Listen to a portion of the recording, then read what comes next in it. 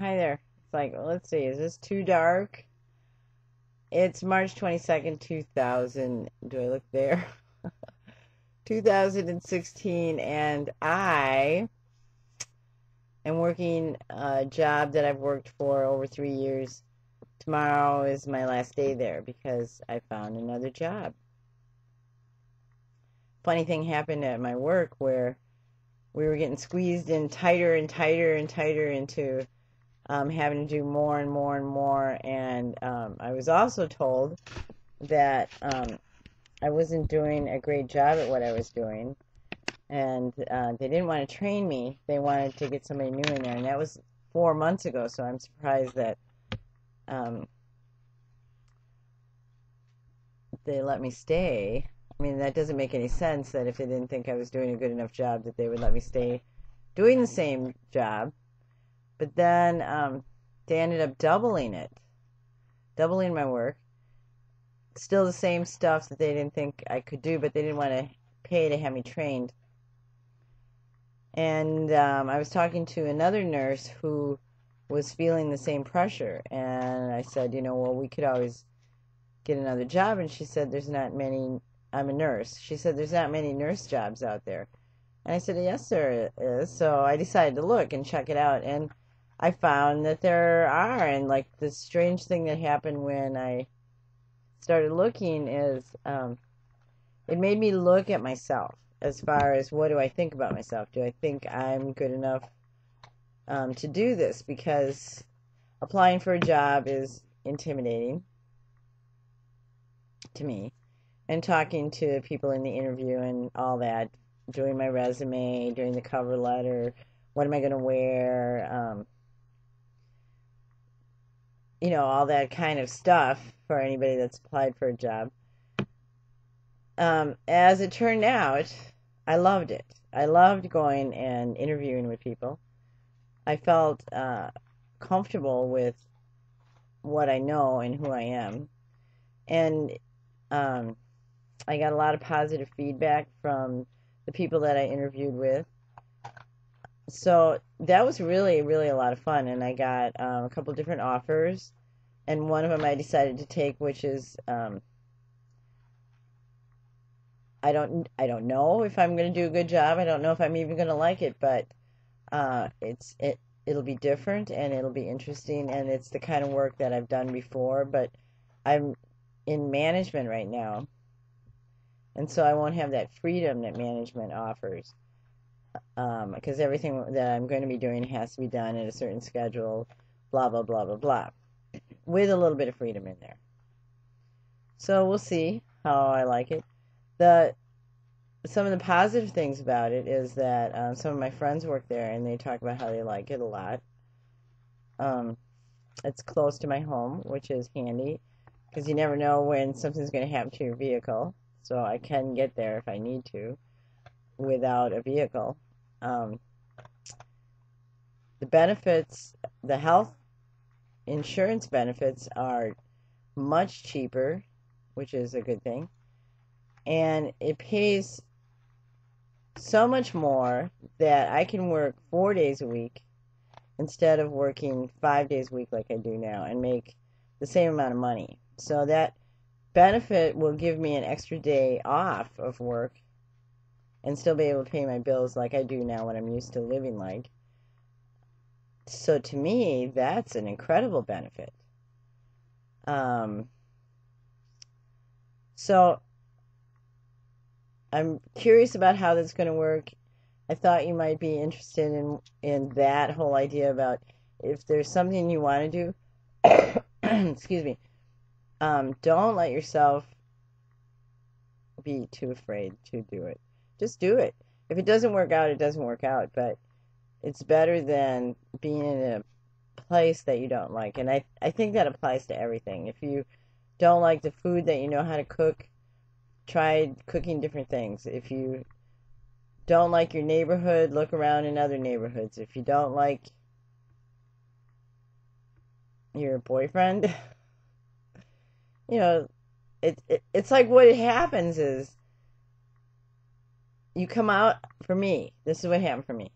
I came out of this little world, and all of a sudden the world becomes a big world.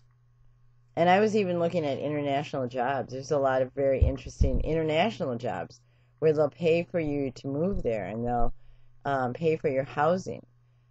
That's incredible. But right now I have family that I want to stay around. I don't want to do that. But if I was younger and I didn't have my children, that would be a great thing to do. Or even for people who their children have moved out of the house and everybody's kind of doing their own thing, that would be a great thing to do also.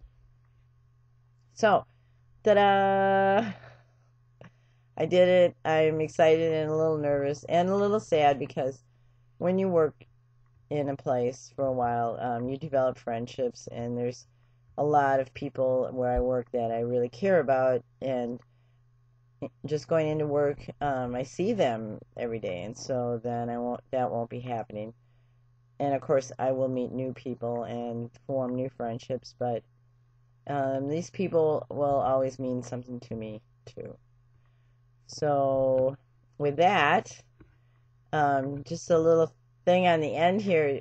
Oddly enough, the skies have been filled with a lot of lines and feathery, strange things that, we know what they are. They're not real clouds. They're something that are put there. And now where I live in Wisconsin, it's like it was 60 degrees or so today, and then it's supposed to cool off and snow possibly 6 to 10 inches, which is really funny. But in March, there are a lot of strange weather things. That's kind of the interesting thing about Wisconsin, where I live. Flowers are starting to come up, and they're the kind of flowers that even if it snows on top of them, they'll still live, and I think that's cool. I like that. What I've also been seeing a lot of is a lot of trees with the bark cracking off. It looks like, when I first see it, it looks like, say, a car hit it or something.